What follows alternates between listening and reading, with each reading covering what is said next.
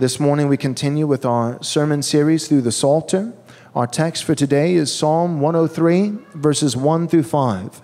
Again, that's Psalm chapter 103, verses 1 through 5.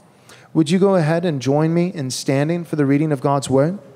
I'll read our text for us in its entirety. When I finish reading the text, I'm going to say, "This is the word of the Lord," at which point I would appreciate very much if you would respond by saying, "Thanks be to God." One final time, our text for today is Psalm 103, verses 1 through 5. The Bible says this: "Bless the Lord, O my soul, and all that is within me. Bless his holy name.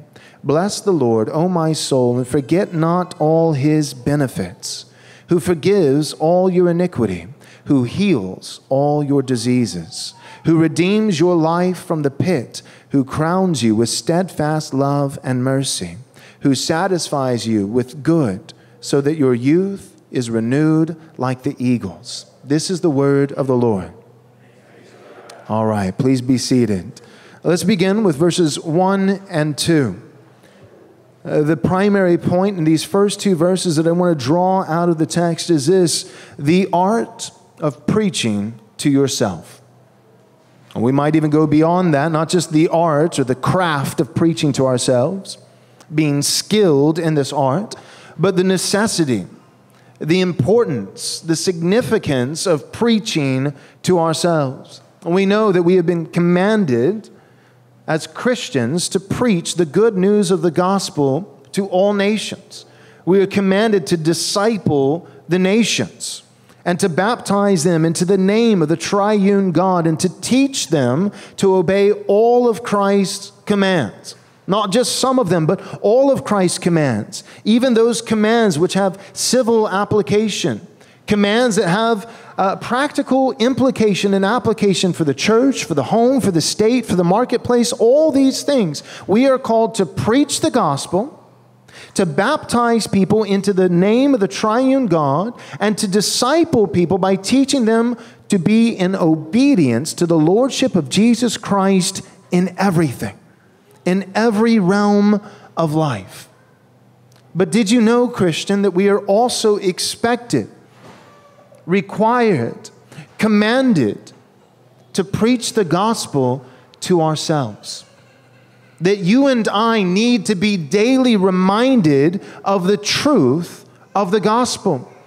That it's not just that we're called to preach the gospel to the world, to the unbeliever, to the unregenerate, to those who do not have the saving knowledge of Jesus Christ, but you and I need to preach the gospel to ourselves.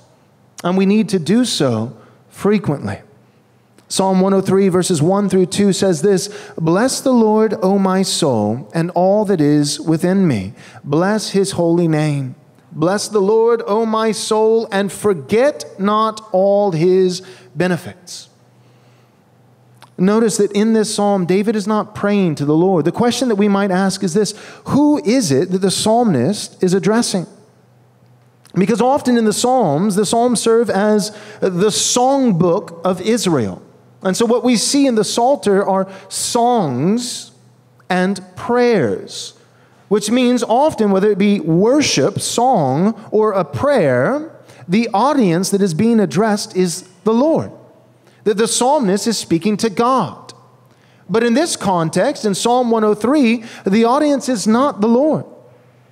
The audience is, he doesn't say, "Bless the Lord, O the Lord." No, "Bless the Lord, O my soul." The psalmist is speaking to himself. He's speaking, we might add to that, he's speaking to the deepest part of himself. He's speaking to his inner being, his inner man. And we must assume that he is speaking to himself in such a manner because there is a need to do so. We must assume that the psalmist is saying, "Bless the Lord, O my soul," because in that moment, the psalmist probably doesn't feel like blessing the Lord.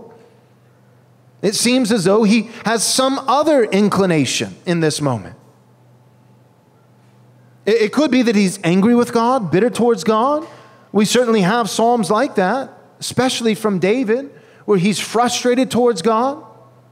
We have texts like that in the book of Job, where Job feels as though something is happening that is not right. Even then, he never accuses God. Job is sinless. He's righteous, is what the text says. He's blameless. But he says, oh, if there were some way to have an audience with God. And this is where in the book of Job, we even see the gospel, where Job says, if there was only a mediator. I know that I could never gain an audience with God and be able to stand, but if only there was someone who could go between me and God. Someone who could allow for me to get a hearing with God, to have standing before Him, who would mediate between God and me. All the way in the book of Job, we see the need for Christ, the need for a mediator. There is one God and one mediator between man and God, the man Christ Jesus. But the point is this, there are texts, whether it be the book of Job or whether it be the Psalter, where the author is frustrated towards God. There's a sense of anger, there's a sense of bitterness, but there are also times where maybe the psalmist isn't angry towards the Lord or frustrated to the Lord, but he's simply anxious. He's worried. He's overwhelmed with fret and anxiety, wrought by worry. And it seems as though that may be the case in our text today. And I don't know about you, but when I struggle with anxiety, which for the record is a sin, and that doesn't mean that we can't be compassionate towards one another, because that's the beauty of Christ. He is a merciful, Hebrews says, a merciful high priest, because He Himself was tempted as we are. And I know that's hard for us to wrap our minds around. It's like, well, yeah, He was tempted, but not really, because He's the Son of God. No, the Son of God was tempted more, not less, more than you and I. You know why? The best illustration I could give is this. It's almost like some kind of wrestling match where there's the opportunity for you to tap out. That you're in you've found yourself by your opponent in some sort of submission hold, right? They're breaking your arm. They're squeezing your neck and cutting off your airway, your circulation, your ability to breathe. And what you and I do is we tap, and the pressure stops. Have you ever resisted sin, resisted temptation to the point where it hurts? Have you noticed that? See, some of us, sadly, and this is an indictment to you and to I, but for many of us, we don't know what it's like to struggle underneath temptation to the point of sweating drops of blood, to struggle under the weight of temptation, resisting temptation to where it's like an anvil that's been placed on our back, weighing us down. Jesus was not tempted less. He was tempted more because He resisted more. And as we continue to resist temptation, we only experience more of it, not less. And Hebrews says that because He took the likeness of men, because He Himself has been tempted, He's a merciful high priest. He sympathizes, He is compassionate towards us in our sin. Now the Bible says this, be anxious for nothing. And so I don't want to beat around the bush. I don't want to lighten that blow. I know that it's very popular in our culture today to say that, well, to basically find a way to alleviate any moral culpability for the person who is wrestling with anxiety. But biblically speaking, be anxious for nothing is a command. Be anxious for nothing, but with prayer and supplication, make your requests known to God. Meaning that for the Christian to be anxious for anything, because the Bible commands us to be anxious for nothing, to be anxious for anything is a breach of God's command. It is, therefore, sin. And yet, in the very same breath, we can say that although this is a sin, our merciful Savior has compassion towards sinners. So we can say both and uphold perfect biblical fidelity. We can say, without making excuses for anxiety, we can say anxiety is a sin, and yet we, following the likeness of Christ, have compassion for the one who is burdened and plagued by anxiety. Both of these things are simultaneously true. So we don't have to exercise compassion towards those who wrestle with anxiety by assuaging their consciences and ours, by somehow doing theological gymnastics to make it as though anxiety had no moral implications. No, it is a sin to be anxious. And we have a merciful Savior who is compassionate towards the sinner. Both of these things are simultaneously true. And I think that in our text today, the author, in this case, David, is probably anxious. He is probably weighed down with worry and fear.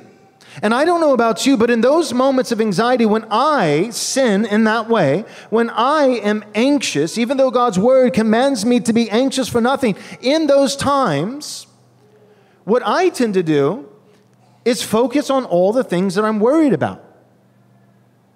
If anything, it's as though I begin to list all of the different problems in my life.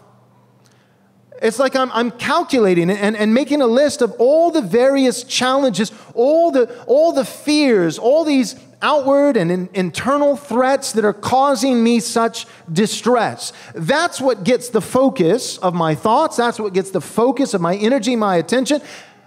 And the psalmist in our text today, he does precisely the opposite. Bless the Lord, O my soul, and all that is within me. Bless his holy name.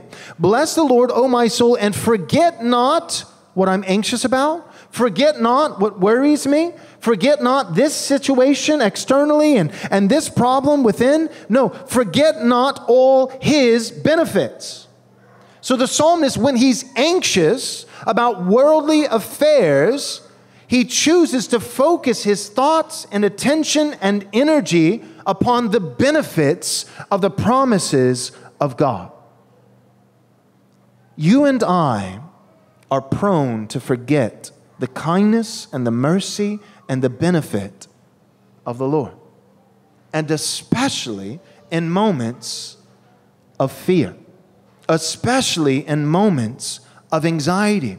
That in these moments, you and I are perhaps the most prone towards giving so little, if any thought at all, to the gospel, to the covenant that God has established with us through faith in his Son, Jesus Christ, and with all the corresponding promises and blessings and benefits of that covenant. And yet that is precisely what we need. We think that we're helping ourselves. This is the deception. This is the ploy. We think that we are somehow helping ourselves in moments of anxiety to stop and dwell upon fear, upon all the things that are causing us to fret. And yet, it does no good at all. Charles Spurgeon once said that anxiety does not rid tomorrow of its troubles, but that it merely rids today of its peace. That's all it does. This is why the scripture says to be anxious for nothing. This is why Jesus himself says in the Sermon on the Mount not to worry about tomorrow. Tomorrow will worry about itself. Sufficient for the day is its own trouble. You and I promise you, our problem is not that we're just not giving enough thought and attention to the things that worry us. If I just carved out a little bit more time in my weekly schedule to sit and think about all the things that make me afraid, I'd be better off. No, I don't think so. That's not your problem. Your problem is not that you're giving too little attention to your anxieties. Your problem, and mine, is that we give far too little thought, far too little attention to the benefits of God's mercy and grace. And so, again, the audience in our text today that we see in the very first two verses, the psalmist is saying this. He's not saying, to you, O Lord, I do such and such. The audience is not God himself. It's not a prayer. The audience is his own soul. He's saying, soul, get it together. Soul, stop trembling.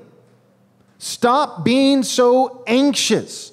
Stop obsessing over the challenges of today and certainly the challenges of tomorrow. Soul, hope in God. And don't just hope in God. Don't just trust in God as an alternative to your anxiety, but bless God. Praise the Lord. Bless His holy name. And as you, soul, seek to bless the Lord, worship the Lord, praise the Lord, begin to think and begin to call to remembrance all of His benefits. There's something, this is worship. He's commanding Himself. It's like a call to worship, like we do each Lord's Day in our liturgy, except it's a self-call. He is calling Himself to worship the Lord. But notice, there's an ingenious strategy. And there's something profound that we can learn about worship in the end of verse 2 of our text. Bless the Lord. He's calling his soul to worship the Lord, to bless the Lord. But he also says, and forget not all His benefits. That in a very real sense, a large element of our worship, whether it be private worship throughout the week or Lord's Day worship as we gather together, a large element of the Christian's worship is remembrance. It is to remember the Lord, who He is, what He has done, and what He has promised. Forget not all His benefits. John Gill, in commentating on these first two verses, says this: even good men are very apt to forget the gospel and its benefits, as the Israelites of old who sung the praises of the Lord and soon forgot His works. The Lord, knowing the weakness of His people's memories, appointed an ordinance to be continued to the end of the world, to commemorate a principal blessing and benefit of His redemption by His Son, and has also promised His Spirit to bring all things to their remembrance. And this they should be concerned for, that they do remember what God has done for them, in order both to show gratitude and thankfulness to Him and for the encouragement of their faith and hope in Him. It is such a mercy of God that He has appointed to us, His people, His children, an ordinance to be continued to the end of the world, that is given for many reasons, but one of the chief reasons being remembrance. That in the Lord's Supper, in the bread and the wine, we are called and commanded to reflect and to remember the body of Christ, which is given to you, and the blood of Christ that is shed for the remission of sins, and the cup of the new covenant, and all of the promises and benefits of this new covenant that the Lord has given to His church. He has given to His church the sacrament of the Lord's Supper to be rightly administered each Lord's Day. I do believe it should be administered weekly. Why? Because there's an explicit command in the Scripture to do so weekly? No. But because we, as human beings, both fallen and finite, are so prone to forget. So prone to forget His blessings, so prone to forget His kindness, His promises, His benefits. I don't know about you, but I need weekly to be reminded of the new covenant, which I have been grafted into through union with Christ by virtue of faith.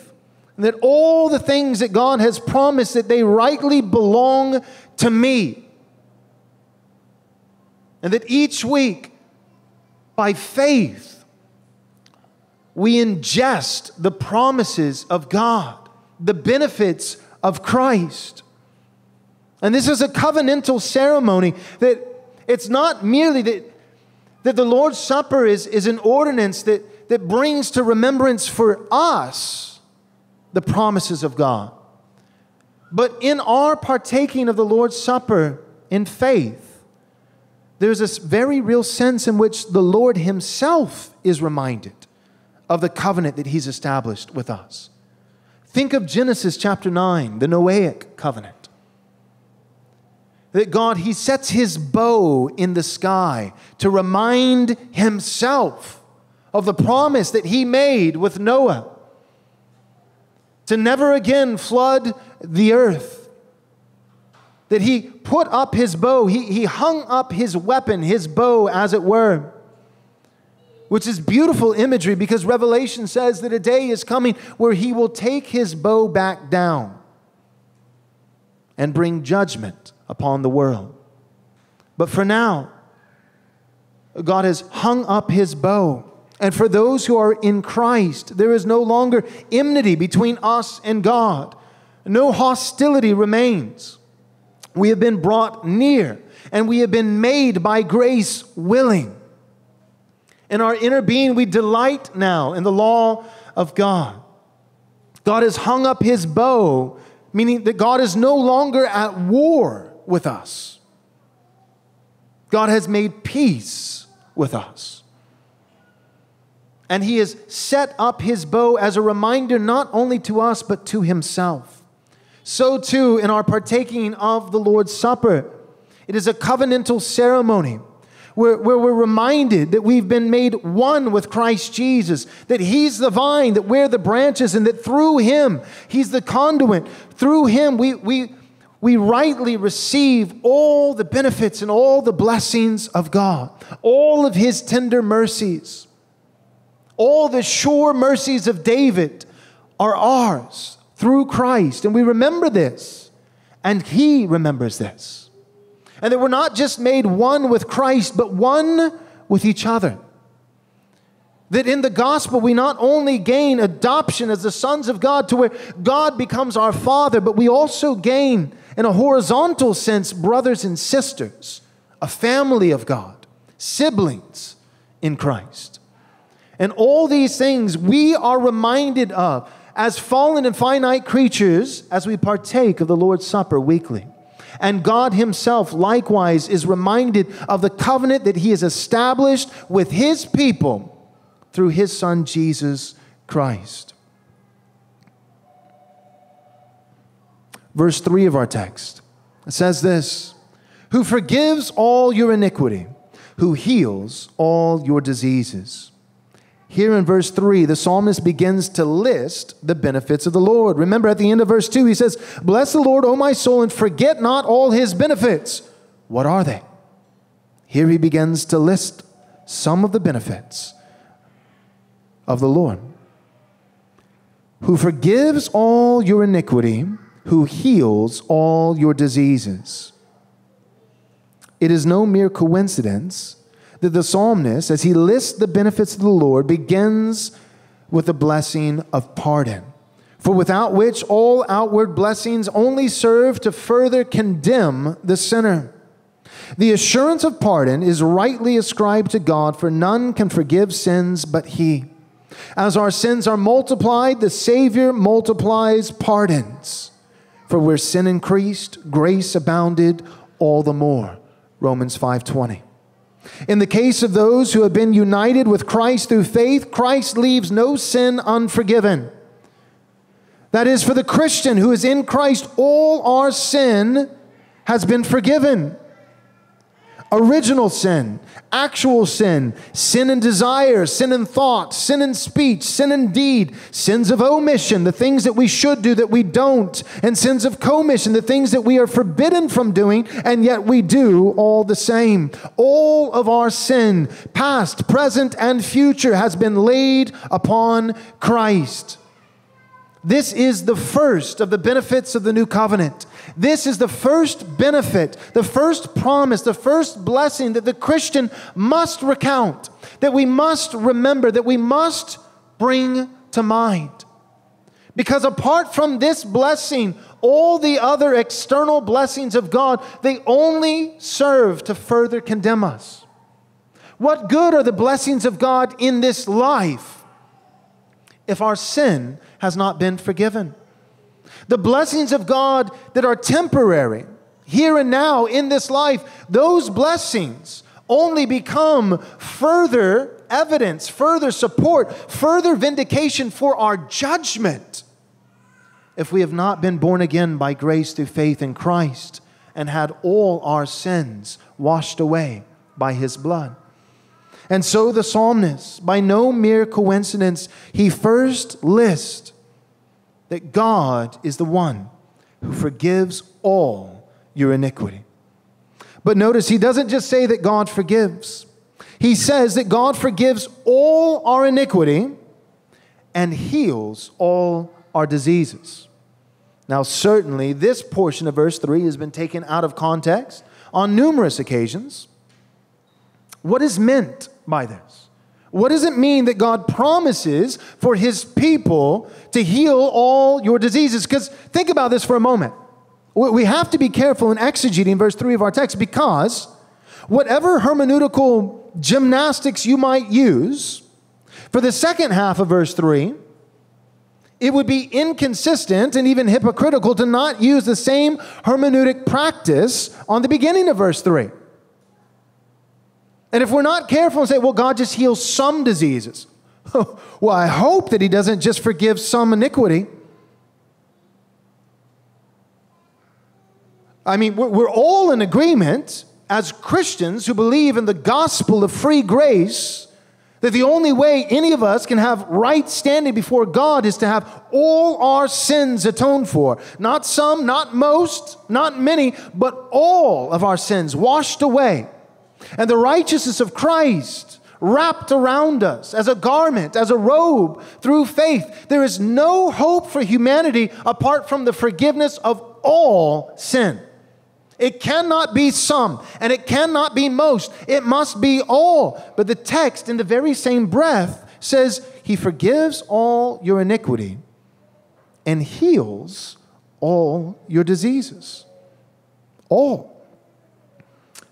John Gill, again, I believe is very helpful on this point. He says this: though the Lord is the physician of the bodies, as well as the souls of men, and sometimes heals the diseases of soul and body at once, as in the case of the paralytic man in the gospel. Pausing briefly, remember that? When the man was brought in who was lame by his friends, and Jesus says, take heart, your sins are forgiven. And the religious rulers of his day who are witnessing this event, they begin to grumble under their breath. They're saying, who is this who claims to have the authority to forgive sin? And Jesus says, well, which is easier to say, your sins are forgiven, or rise up and walk? Now, in an objective sense, it's easier to say, rise up and physically walk, than to say, you, a sinful wretch who have raised your fist in defiance against God, could be forgiven of all your iniquity. In objective terms, making this man walk is easier than forgiving his sin. Far easier. But what Jesus means by this rhetorical question, which is easier, is what He's saying is this: which is easier to prove? Because if I say rise up and walk, there's a way that we can visibly and externally immediately test whether or not I in fact had the authority to make this man walk. He's either going to get up and walk or not. And immediately we'll find out whether or not I'm a fake, a phony. Whereas when I declare that his sin has been forgiven, there's no way here on earth really for us to be able to visibly right here and now test whether or not that has in fact occurred. And so Jesus furthermore says, so that you might believe. Which is easier, rise up and walk or your sins be forgiven? But so that you might believe that the Son of Man has authority both in heaven and even on earth to forgive sin, I say, rise up and walk. And so in that moment, Jesus, He both forgave the iniquity, all the iniquity of this man, and physically healed him, restored his strength in his legs that he might walk simultaneously. And He did, according to Jesus, He did the latter, the physical healing of his ailment, as a sign, as a proof of his authority to heal the soul through the forgiveness of sin. Continuing the quote by John Gill, sometimes Jesus heals the diseases of soul and body at once, as in the case of the paralytic man in the gospel, but spiritual diseases or soul maladies are here meant. The same with iniquities in the preceding clause. Sin is a natural, hereditary, epidemical, and mortal disease. And there are many of them. A complication of them in men which God only can cure, and he heals them by his word, by means of his gospel, preaching peace, pardon, and righteousness by Christ, by the blood, wounds, and stripes of his Son, by the application of pardoning grace and mercy for healing diseases and forgiving iniquities are one and the same thing. In other words, in this context, verse 3 of our text, God forgives all your iniquity and heals all your diseases. The word diseases in this context is synonymous with iniquity. And so what we're seeing is this. We're seeing the work of the gospel, the work of pardon and forgiveness through two separate lenses. It's the same thing occurring, but we're seeing at least two. Instead of just merely one, we're seeing at least two of the gospel's effects. See, there's a sense in which, in the gospel of Jesus Christ, our sin is forgiven. But it's important for you and I to remember, it has blessed me personally this week to think in terms of not just the forgiveness of sin, but the healing of disease. And not that these are two separate things, but they are two separate ways of saying the same thing. Do we think of our sin as disease? Our sin is iniquity, meaning our sin is an offense against God. It is an act of treason against the King of the universe. And one of our greatest needs, if not the greatest need, is that our debt, our moral debt that we have incurred against God by our treason, that this debt would be canceled. And we think of sin and the forgiveness of sin most often, I believe, in these terms. Sin is a debt that we accrue against God by our treason, by our breach of his law, and the forgiveness of sin is a gracious work of God through Christ Jesus to cancel that moral debt. All of that is biblically true. Yes and amen. And I think that's the primary way that we need to think of sin. But it is also true for us to think of sin in terms, as Gill says, in terms of sin being, what does he say? A natural, hereditary, epidemical, and mortal disease. It's a bit of a mouthful. It's important for us to think of our sin in these terms as well. That sin is not just an offense against God. That's first and foremost what it is. That is what is most serious about our sin. But sin is also a disease, a mortal disease that is self-destructive. Our sin hurts us. Now, the reason why it's hard for us to remember this is because the only reason we sin at the end of the day is because we've bought into the lie that by doing this sin, we're somehow going to help ourselves. The reason why we sin against God, all sin is rooted in ultimately the sin of unbelief. All sin can be boiled down to a lack of faith. That we're not trusting God. We're not believing in his character, his promises, his covenant. We're not trusting these things. And so we look to something else or someone else. We have idolatrous affections. We go to something other than God in order to meet the desires of our heart. All sin is rooted in unbelief. And so it's hard for us to think of our sin as a disease, a spiritual, harmful disease, because the only reason we sin in the first place is because in the moment of our sin, we believe it's good for us. We don't think it's a disease. We think it's a remedy. We think it's medicine. We think it's nourishment. That's why we do it.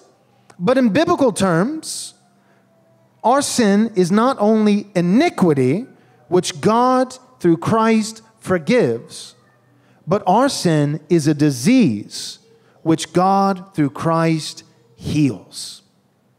He heals.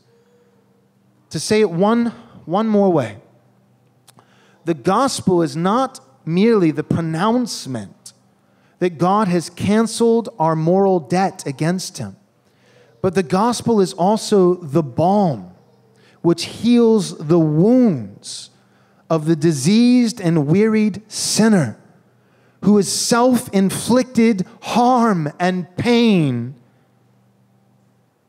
by their refusal to trust in God.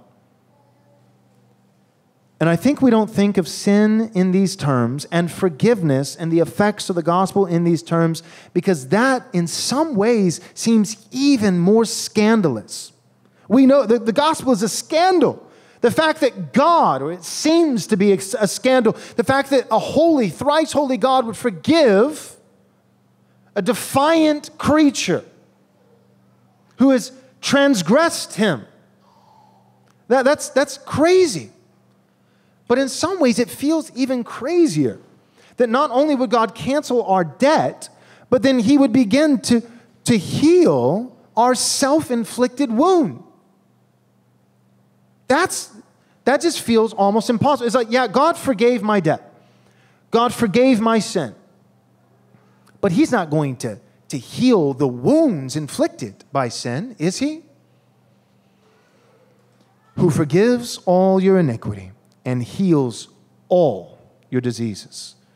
The same gracious God who is willing to cancel your moral debt of sin, forgiveness of iniquity, is the same gracious God who is willing to heal your own self-inflicted wounds, which you caused in your attempt to defy him.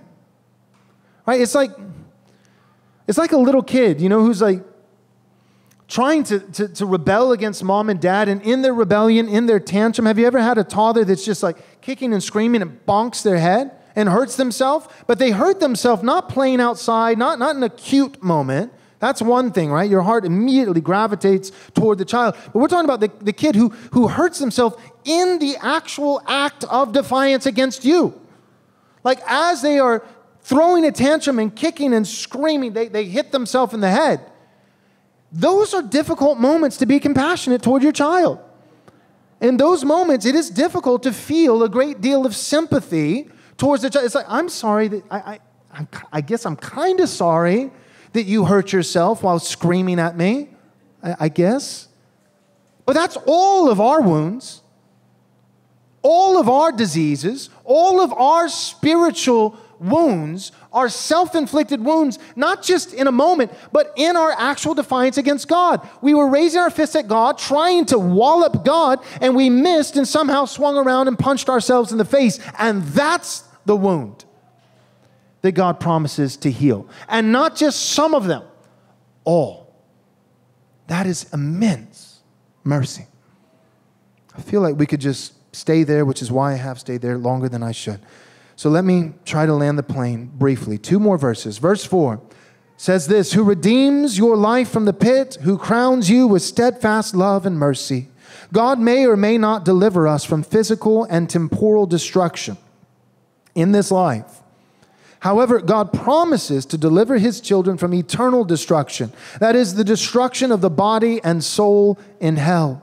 Not only are we promised eternal deliverance at the end of this life, but we are promised to be crowned with steadfast love and mercy throughout this life. In other words, the Christian is promised to be richly adorned by these things. Steadfast love and mercy for the Christian are not in short supply. Neither are they far off. Rather, we wear the steadfast love and mercy of the Lord upon our heads. We have been marked by the love of the Lord. We are sealed by his favor and protected from anything that would threaten to do us any real eternal harm. Once more, verse 4 of our text, who redeems your life from the pit. That is, he grants real, eternal salvation, and who crowns you with steadfast love and mercy. Think of a crown for a moment.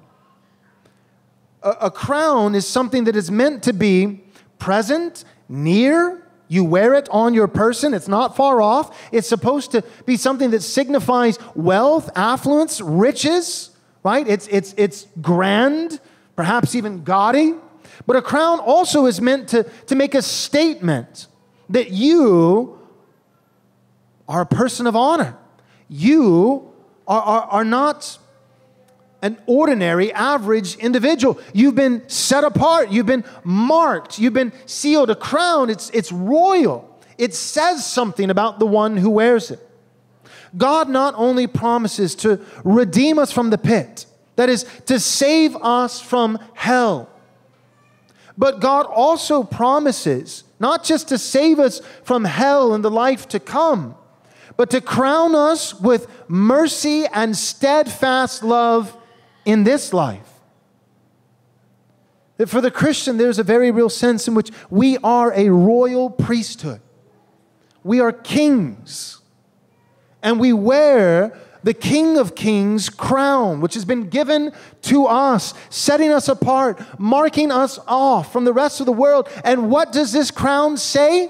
What does it promise that is near, not far off, but near to us and near in abundance, not short supply? Mercy and steadfast love. What belongs to you at any moment, whenever you may have need of it, is mercy. And steadfast love, meaning what? The love of God that doesn't quit. Steadfast love, another way that we could say that is covenantal love. Covenantal love. A love that can't be broken. A love that is steadfast, long-suffering. A love that has endurance.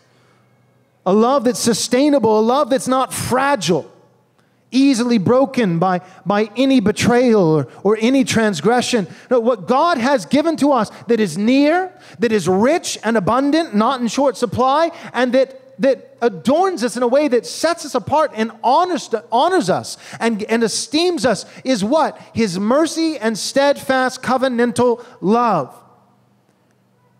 Meaning whenever we fall, whenever we falter, whenever we fail, whenever we sin, God's mercy, His covenantal love is there, it is near us, and it is present in abundance. Lastly, verse 5.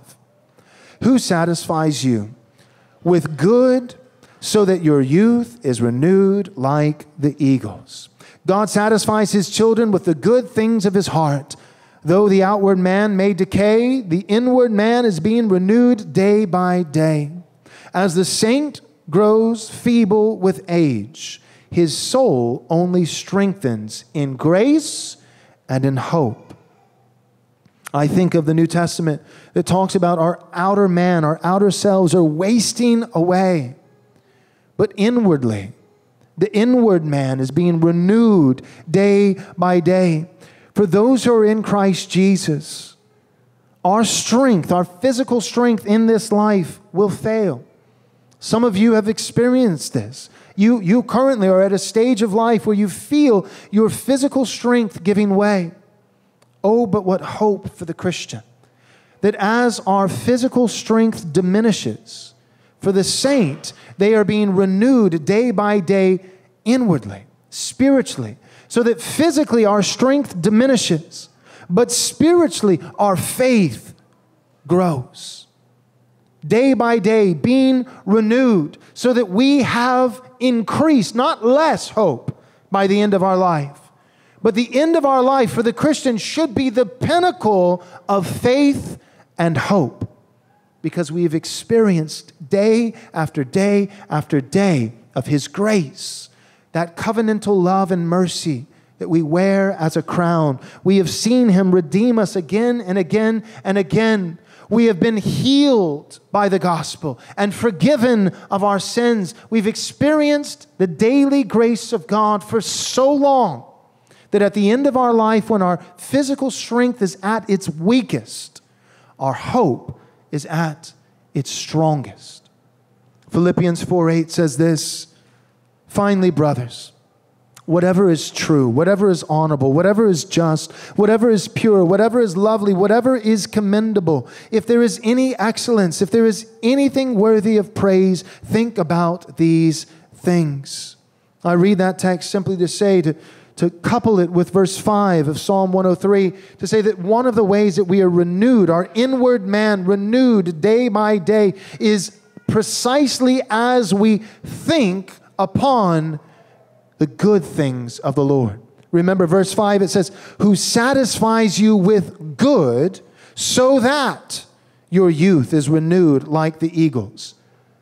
For the aged saint who trusts in the Lord, their spiritual youth is reinvigorated. It is renewed. It is growing in the Lord. But how? By what process? As He satisfies you with good. So how does the Lord renew our strength, our spiritual strength? As our physical strength diminishes, our spiritual strength grows. And how does the Lord do this? He does this by daily feeding us with the good. What is the good? What good does the Lord satisfy us with? I believe Philippians 4:8.